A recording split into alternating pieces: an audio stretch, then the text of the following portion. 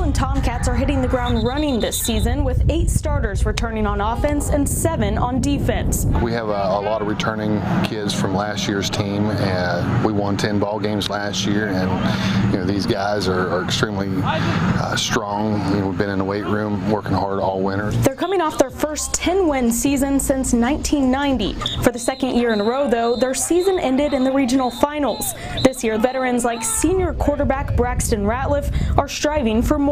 I expect nothing short of a state championship this year. The guys I have around me, they're exceptional athletes, exceptional players and teammates. They all do their job. I think that we're going to win it all this year.